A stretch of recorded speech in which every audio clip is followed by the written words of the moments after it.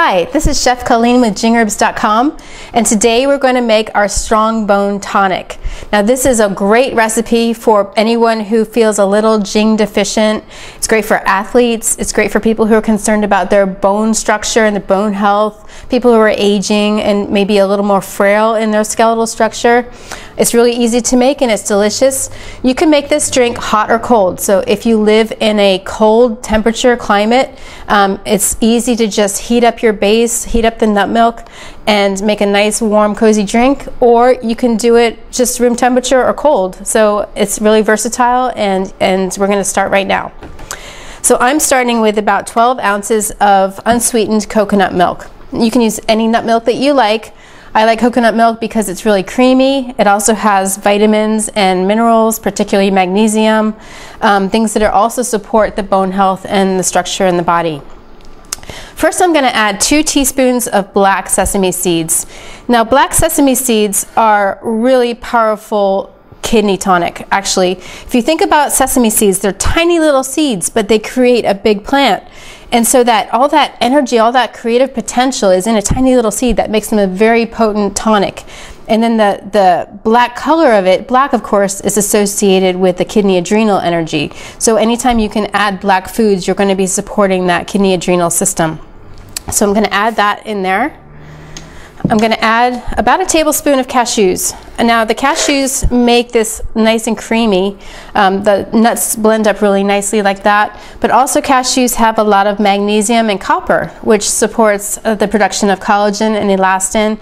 And the magnesium helps also support the growth of the bone and the healthy bones in the body. Now we get to our featured herbs. The first herb is eucommia. Eucommia is a mild yang tonic. This is about a half a teaspoon that I'm adding.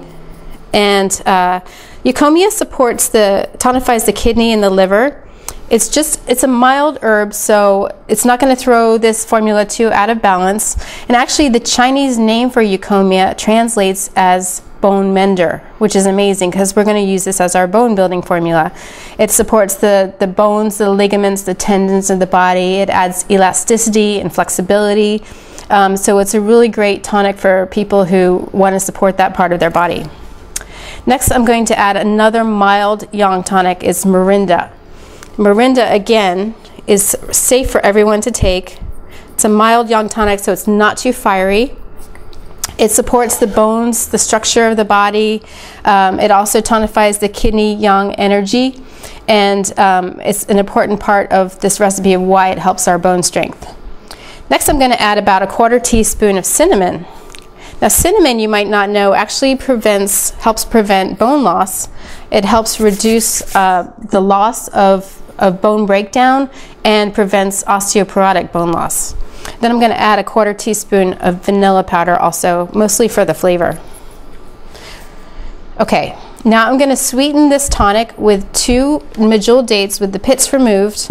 You can sweeten it with whatever you like. If you don't like sugar, you can use stevia or you can use honey, but I like using the whole food sweeteners. It's a really healthy natural sweetener because it has the fiber and the minerals intact, and so I'm just going to use 2 dates in there. And now I'm going to blend it up.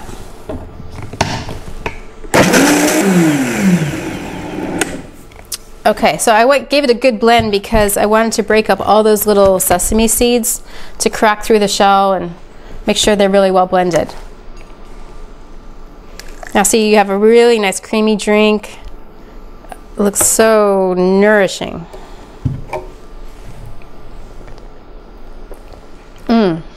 It's creamy and delicious, really easy to make.